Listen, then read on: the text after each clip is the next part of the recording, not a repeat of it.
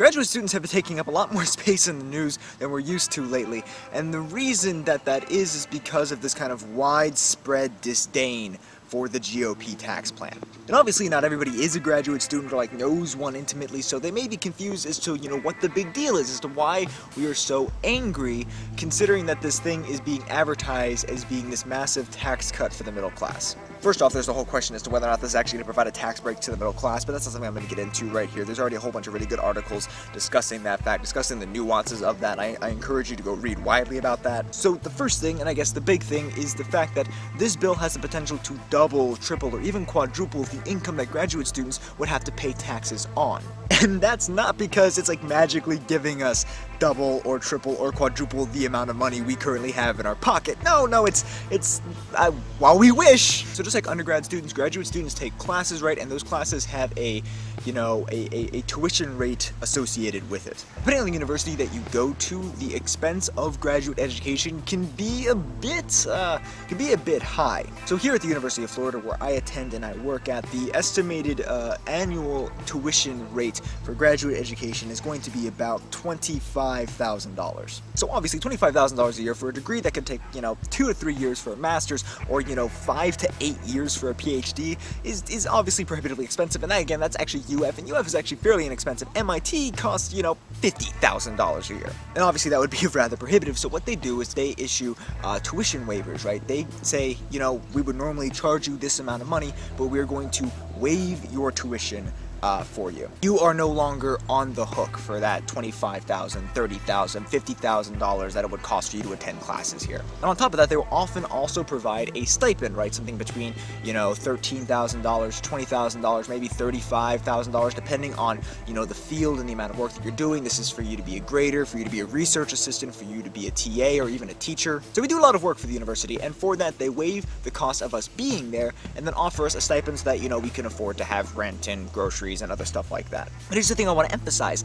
That tuition waiver was previously not considered taxable income. It was not considered something that we would be taxed on, but under this bill, it now is. The thing is that before this bill, my income was taxed at about, $20,000 a year. So before, credits and other things like that, my tax liability would be about $700. But this bill takes my taxable income from $20,000 and brings it to $45,000, meaning that the amount of tax liability that I am liable for has moved from like $600, $700, right, $800, whatever it was, to like $4,000, which you may recognize as 25% of my income. And just to explain how frustratingly backwards that logic is, I'm going to need to use an analogy. So imagine that jobs are kind of hard to find, and that there's this one company that would provide a lot of good benefits and a lot of different stuff like that. Imagine also this is a society where the automobile and everybody took off, and not many people actually have their own cars. And this business is located at a point which is like 50 miles away from 95% of the population. So in order to make sure that their employees can actually get to where they're supposed to work, they'll provide them with a company car. A car is a benefit that allows them to be able to work at this location, right? But aside from that, they're not allowed to take the car anywhere else. They're not allowed to do anything else with the car. They're not allowed to go on vacations with it, go to the grocery store. They're not allowed to do anything else like that. It's to go from their house to the place of work. For a while, this sort of system makes sense and everything kind of works out. And one day, the government comes in and says, you know what?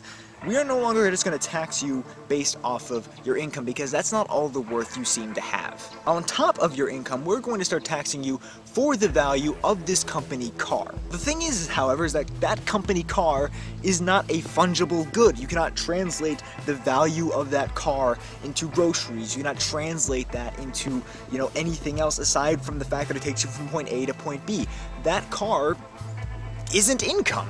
See, the reason that I like this analogy so much is because the stipends are actually really just a vehicle to be able to get people to attend graduate school. Like with the car, we don't actually ever see the actual value of the tuition waivers. The university is just in effect giving us a company car and saying, you can use this to be able to come here. It's kind of a big deal when the administration stands up there and promises that every American household is going to have on average, $4,000 in deduction, but my household, on the other hand, is going to have, $3,200 in additional taxes. What gets me mad are my colleagues and people whom I know, friends of mine who are at Yale, people I know who are studying to get their degrees at MIT, these places where their stipends are, you know, as much as mine or even less than mine, but the costs are way higher. And at those sorts of places, right, you know, where you could be making $16,000 a year and your school costs, you know, $50,000 to $70,000 a year, you're now going to have to figure out how to make that $16,000, you know, stretch to fit a, you know, $10,000 tax liability.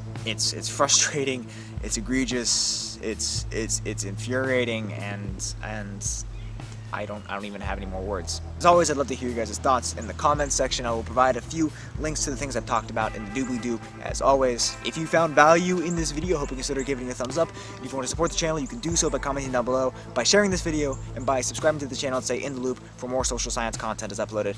As always, thank you guys so much for watching, and I'll see you next time.